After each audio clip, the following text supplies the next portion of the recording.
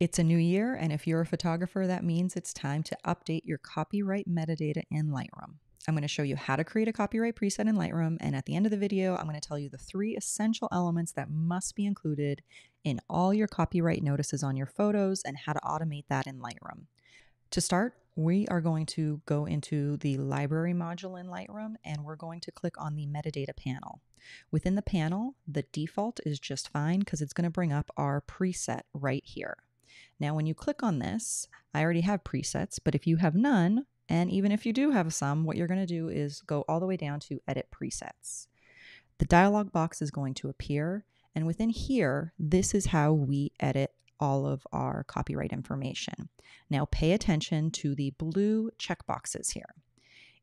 If you fill in information, but you leave the checkbox off, it does not matter that information is in there. Lightroom's not going to record that. You need the blue checkbox to record any of the information that you put in these cells.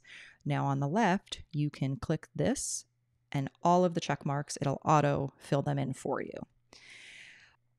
I apply this metadata preset to all my images, so everything has a copyright notice embedded into the image file itself.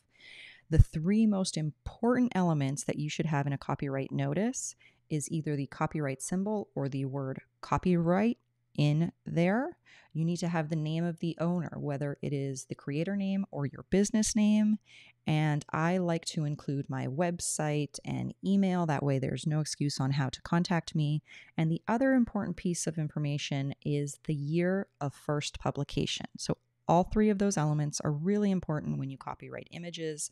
Again, it is the copyright symbol or the word copyright, the name of the copyright owner, and the first year of publication.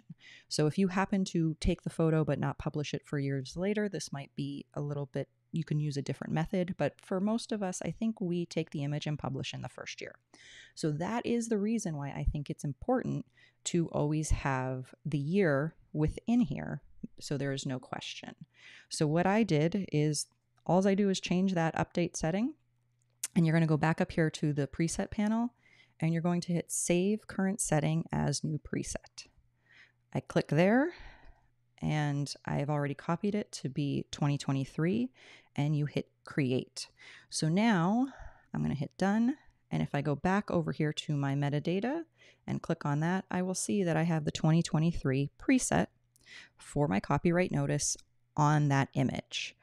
And I can apply this preset to all of the photos I take in this year. But what's even more important is to automate this so upon import, anytime I import images into Lightroom, this setting is already there. So I'm going to set it and forget it until December when I have to reset it for the next year, but you get what I mean. To do that, we are again in the library module, go to the import dialog box. We bring that up. Now, whether you're copying as a DNG, copy, move, or add your photos, no matter what you do, you will have this apply during input panel come up. Here is where your metadata preset can go. So you just click on this, we've already made it, or you can make your preset from the import dialog box. And I want to have 2023. Now Lightroom will remember the last settings, but what I like to do is go one step further. When I set all of this information within my Lightroom, because typically I will set whether or not I want it to build smart previews. I always don't want it to have import suspected duplicates. All of this is important to me that it remains consistent. So in order to do that, just in case I do something off, this little strip down here says import presets. Again, I'll click on this, scroll down and hit Save Current Settings as New Preset. And I can say 2023 import preset. So to me, I'll create that. And even if I check all of these things and make things different, anytime I want to make sure and check my settings, I can just go back down to this import preset, hit 2023, and Lightroom will check and make sure that everything is to exactly like I need. Now you have the 3 essential elements to apply a copyright notice to your photos, and you know how to have it automated to all of your images that you import in Lightroom.